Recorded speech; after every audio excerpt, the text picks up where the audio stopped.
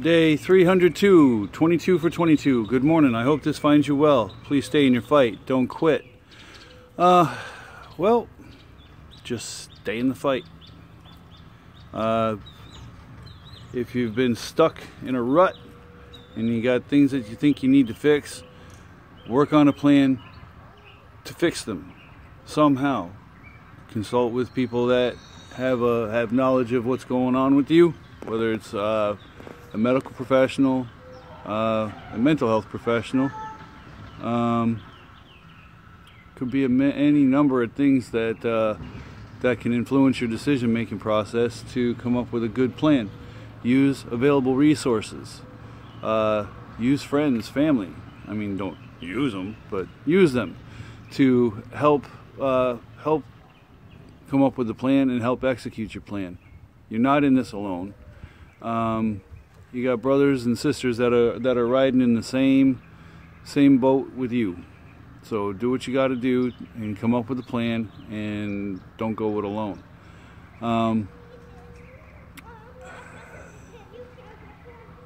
Just about everything is surmountable. Maybe not over the top and get through to the other side and be 100%, but every issue other than death is surmountable.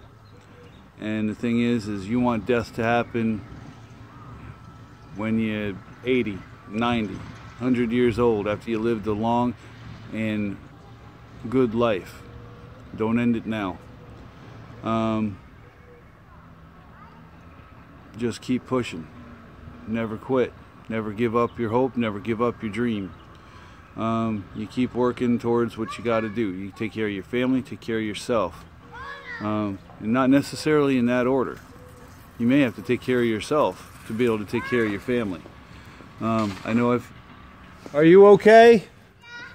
Oh, that sounded like you wiped out, dude. But just make sure that you take care of you. That way you can take care of your family. And once you've taken care of yourself, then you can put family first as far as that goes. I mean, don't be an asshole and just totally shut everybody out till you figure it out. Because if you got a family, you got responsibility. But you can put you first to get you handled.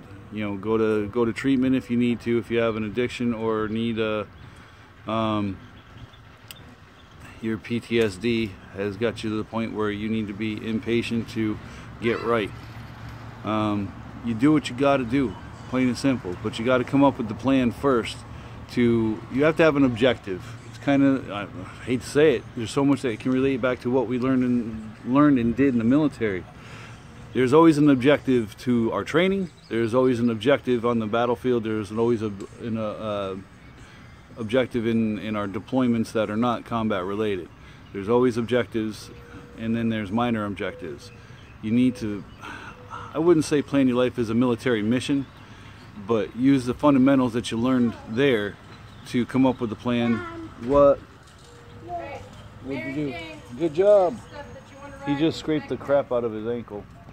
What? He just scraped the hell out of his ankle. But just stick with it, have a plan, work the plan, adjust the plan as necessary, and get to where you need to be. Love of my life. And there's the Joe. Say hi. How's it, buddy? Yeah. Yeah. Yeah. Oh, ham. All right. Whoa. Oh, you haven't done your push-ups yet? No. Wait up, you guys! It's not. James, get back here! James! I guess I have to hurry. James, get back 1, here! 2, 3, 4, 5, 6, 7, 8, 9, 10, 11, 12, 13, 14, 15, 16, 17, 18, 19, 20, 21, 22. 1 for the Airborne Ranger in the sky. 1 for the infantry. 1 for the phone. What? You guys get your knees run? Yep, I got mine.